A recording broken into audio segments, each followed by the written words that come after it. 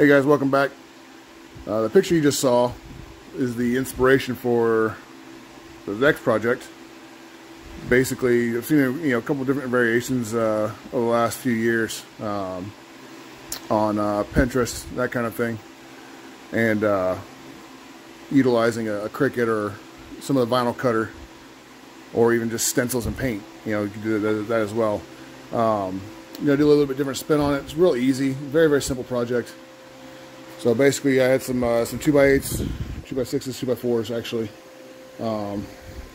That's 2x6s and 2x8s, and the rest are 2x4s and 6s. But I had some live edge stuff, some oak that I had planned on using as like challenge coin holders, military live edge, live edge military challenge coin holders, something like that. But really wasn't, I don't know, didn't have a whole lot of faith that they would sell like that. So I'm gonna kind of integrate them into this. A couple different ones. And then this little guy here, he's a little bit more rustic.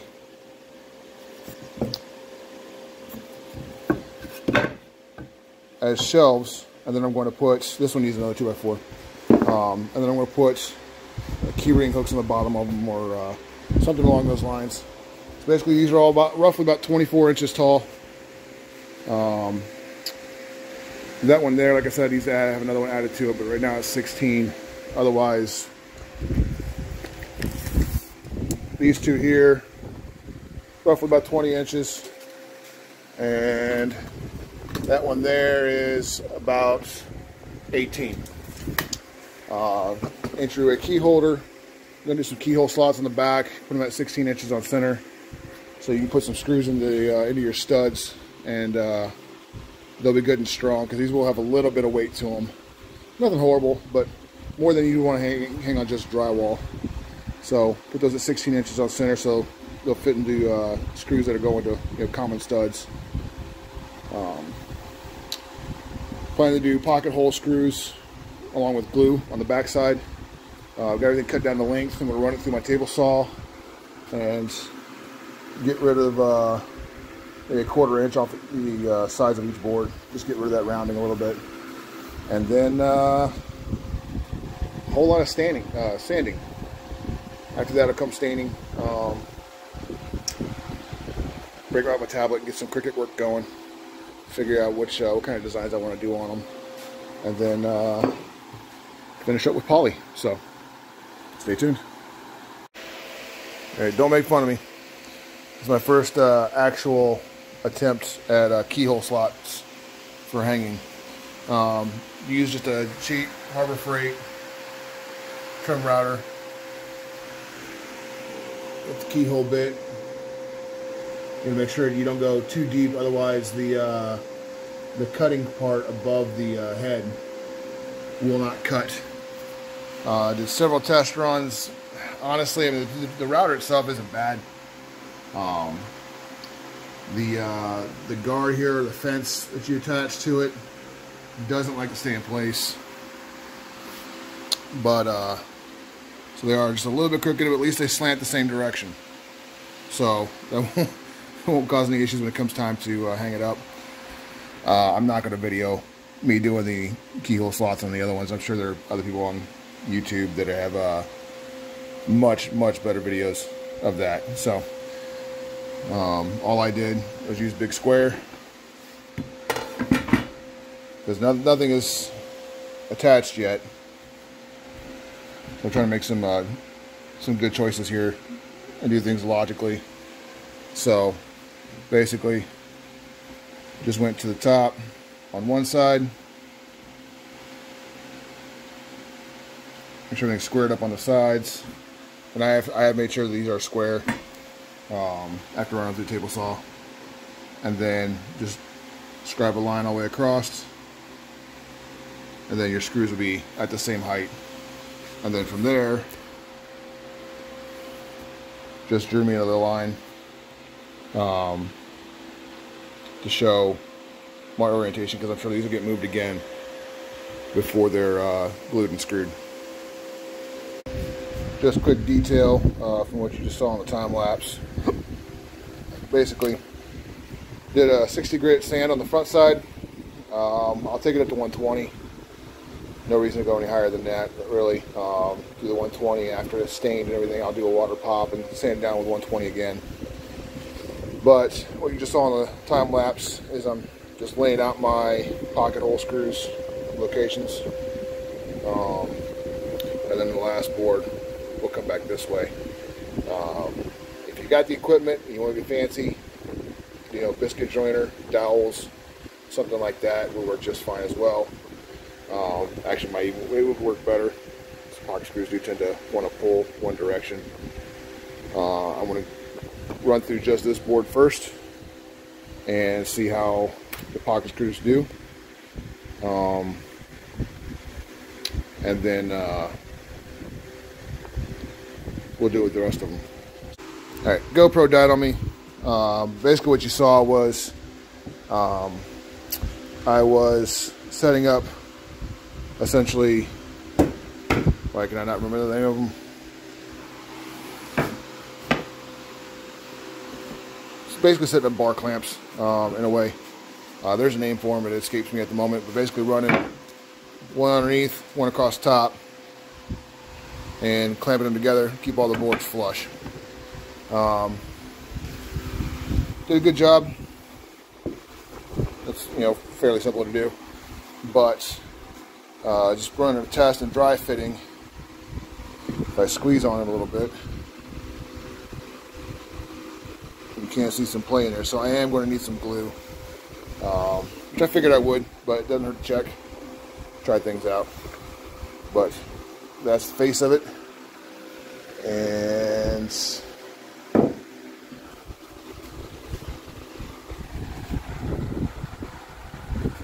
I'll get the shot here. Yeah, something along those lines. I don't know. I think it'll look a lot better once it gets stained. Round over the corners and the outer edges. Clean up a little bit. That's the general concept. And then I was telling what folks want to put a nameplate up here, laminate chalkboard, attach a cork board to it, whatever they want to do. Alright guys, Cricut Maker 3. Haven't fooled around with it too much. Done a couple small projects with it, but it's kind of a game changer for me. I'll get in there to see it, but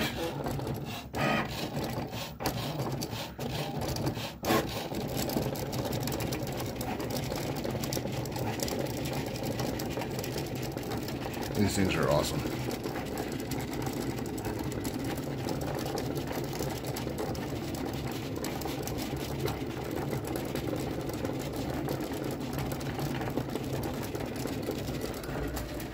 Not an endorsement, but paid $8 at Hobby Lobby. Smart vinyl, 13 inches by 3 feet. It's not bad. Just using the app on a tablet. It works different operating systems. Went through, picked out the design, changed the size that I wanted. It's telling me it's done now. And there we go. The greasy paw prints all over it. So we're going to see how that looks. So as often happens in the design process for any project, let alone functional art, I think I'm going to go a different direction. Okay, so late last night, much later than I wanted it to be, I got the vinyl from the Cricut out, or cut out, and then painstakingly pulled from the sheet. You see all those little edges. Using a smart vinyl for Cricut. Anyway, problem I was looking at is I've got this oak shelf, and then I've got a 2x6, which is going to be spruce pine fir. By the way, all the lumber I've used is reclaimed, rescued. That does not mean stolen. It's offcuts from construction sites they're looking to get rid of.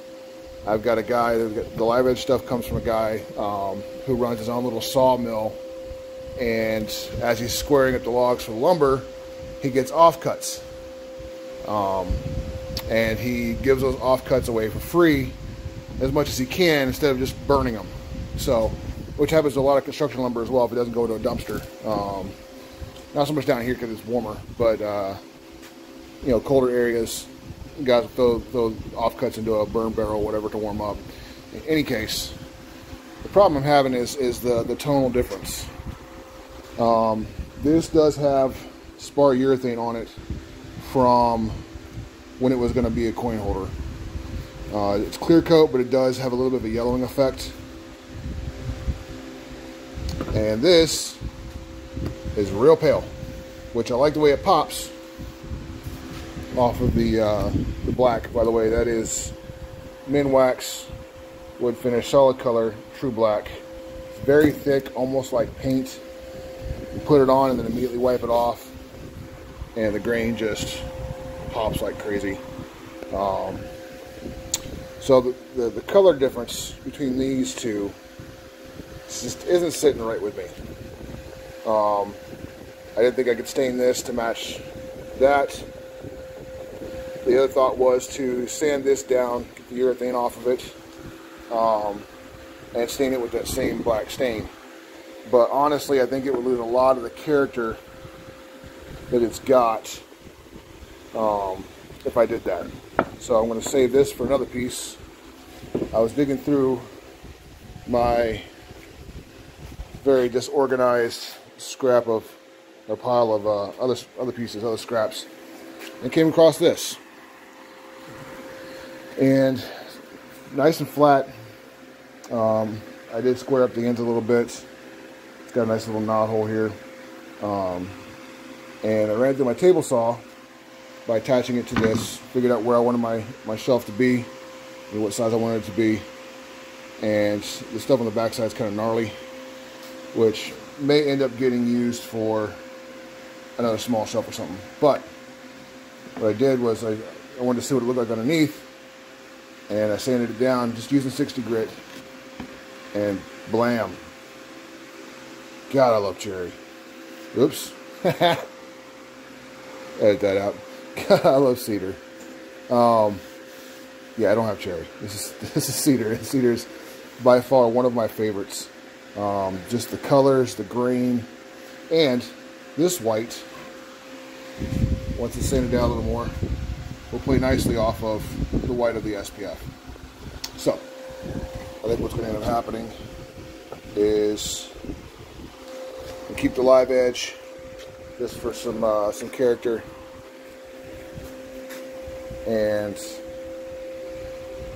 yeah, feel a lot better about that. It's a little bit on the tall side. We'll see how it looks, you know, when it's vertical. It is a little bit bigger than I was intending, but I also want to keep that knot. I think it adds a little bit more character to it. So once was meh, now I love it. Just love that color. Got the live edge cleaned up.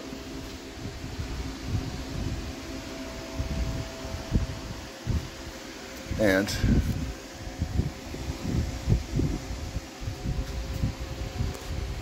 you get a better look once it's glued and screwed. Right now it's still just dry fit, but I think it works.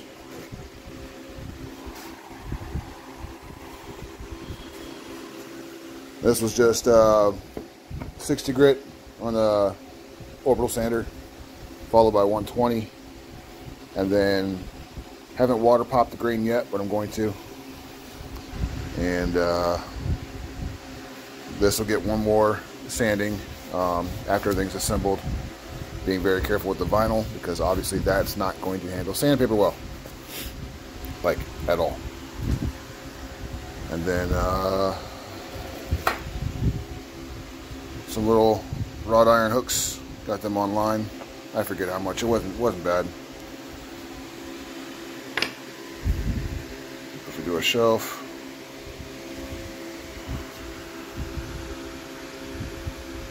something like that. All right, getting close on this one. Finally, a bunch of stuff pop up today. It's gotten in the way, but basically I've drilled 4 holes to the back. Was trying to figure out how I wanted to do it. Got 4 holes to the back, and I'm going to touch that up, but it's going to be hidden either way.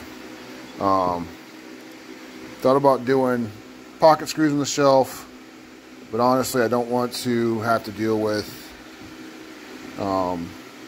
filling in the holes from the pocket screws, and leaving them open just wouldn't look right. So I've got some cedar 1x material, rough cut, and I just cut down a piece and used my miter saw, 15-degree angle. I'm using the Tack Life. It's the sliding compound 10-inch miter saw. No complaints at all. Dual speed. Again, I'm not sponsored by anybody. That'd be great, but I'm not. Got off Amazon. Very reasonable price. Ignore the mess, obviously. But isn't it like the most satisfying color of sawdust? Anyway. 15-degree angle. And that's going to give me, I'm going to sand them up a little bit and round over the edges and stuff. But that'll give me 2 very neat, low profile, extra supports. Probably just going to glue and brad nail them to the backboards. Don't know that I'm going to brad them to the shelf itself. We'll see. I'll think about it. But just 2 low profile little supports. Alright. Shelf is attached. Supports are glued to the shelf and to the backboards. I did not glue the shelf to the backboards itself because with 4 different backboards and 5 screws in it, I'm kind of worried about the different woods contracting and expanding at different rates and warping the shelf. Be a quick way to ruin it. It is, I mean, it's not going to hold, you know, a crap load of weight, but it will hold. And they you know, might put up there if it's in an entryway or something like that. Wallet, cell phone, whatever. So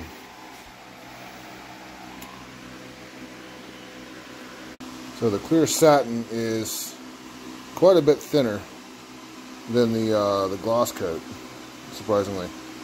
Or maybe not surprisingly for a lot of you. It is for me. So, there we go.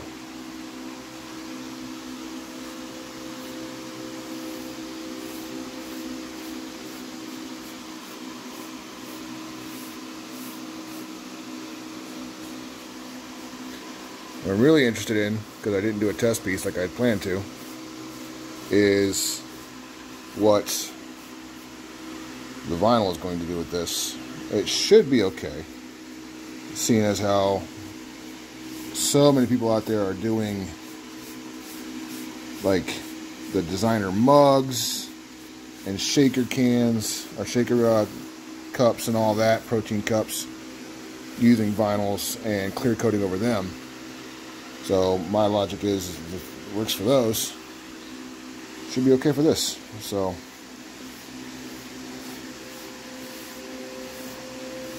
I think next time what I might have done is, especially using a satin, is done the clear coat and then come back over top with the vinyl, because the vinyl is a little bit glossy, but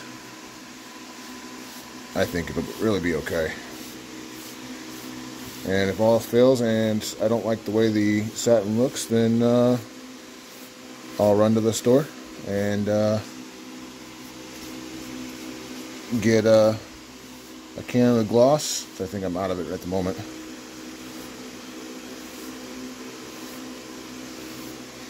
And redo it in gloss. So, alright. Finally getting poly on. And just to show you. And it'll really pop once it dries clear. But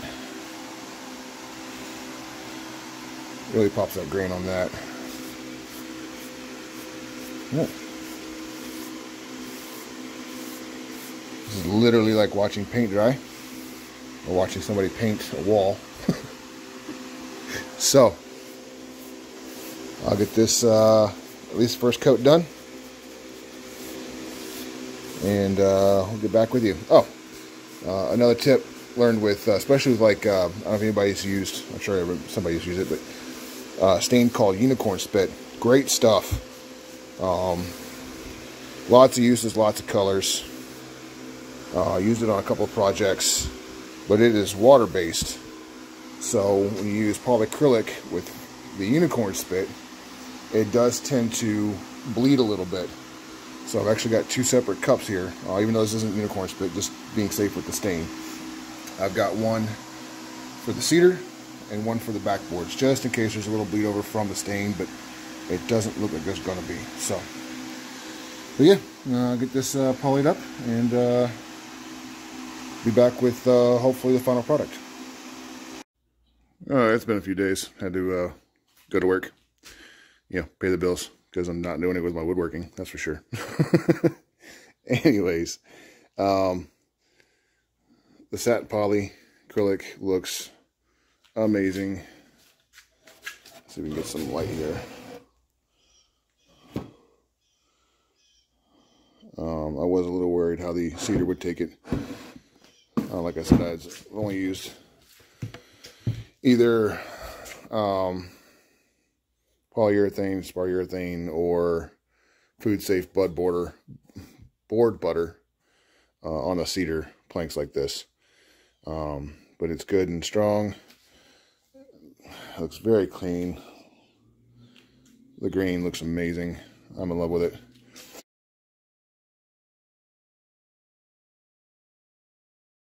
Okay, jumping ahead to the design portion of the second board. Actually kind of ashamed of how long this took.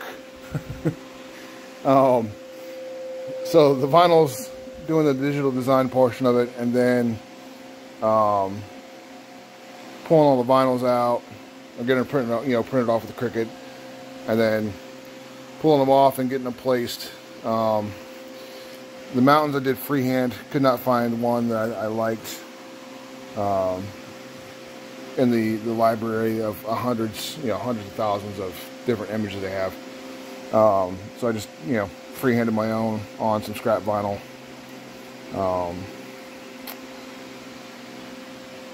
Yeah, it took a hot minute. To give you an idea of the intent, so there's a vinyl there. This will be the effect. Again, this is just a scrap piece. It's not sanded down. I did the top one with a foam brush. The second one with a paint brush. I've gone over all the vinyls and used a little eraser to really get down, because a lot of these little pieces are real small. And just kind of roll it with the eraser. It's firm, but it's not going to dent the wood up. So now we're going to see. If it fails miserably, then I'll just pull all the vinyls up and finish staining it, and then come back over with a white vinyl moon and stars or something. I don't know. We'll see. But yeah, the design process on this one took a minute. Hopefully it was worth the time. We'll see. Alright, this one's just about done. All I have to do now is put some polyacrylic on the back and call it finished. So this one had some unique challenges of its own. Got a little bit of bowing from the pocket screws, even with using glue and batten boards, whatever they're called, to kind of try and keep everything flat. I really need to get some bar clamps. I do, and I will eventually. That would make a big difference too. But I like the sheen. The hooks look good. The stencils, they weren't hard or difficult, not even designing them. It's just a little bit tedious. The Cricut app is pretty easy to use. On the shelf, came in with a paintbrush. Went along the live edge there. Get all the details. This thing's got so much character. I'm glad I didn't actually scrap it, because it's the piece that was left over from the first shelf. This is the cut-off piece, so I can square it up. With the bow, there's a little bit of challenge as far as contouring the back of the shelf, so it sits fairly flush. It's not perfect, but it's good and sturdy. I've got 3 screws drilled into the back. Inside, just used 2-inch screws, pre-drilled and then countersunk. And yeah. So for the next 2, they're going to be a little bit different, but no different than these really as far as the process goes. Keyhole slots are already drilled. I'm going to get everything lined up the way I wanted to as far as the overall shape and design goes, the offsets and whatnot. And we're using the oak shelves on those, so they'll probably be a little bit more rustic looking, natural. Not going to do the black, I don't think.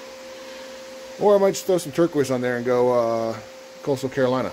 I don't know. We'll see. But I'll include pictures of those at the end. I know this wasn't much of a step-by-step watching me do things, but nothing I've done for these is overly complicated or difficult. Just time-consuming. Sanding, stencils, the stain, dry times, that kind of thing. It's a fairly easy DIY project. If it's your first time, expect to screw it up. That goes with anything. So, with that, I'll end it here. Like, subscribe if you feel the need to. I know I appreciate it. And feel free to ask any questions. And have a great day.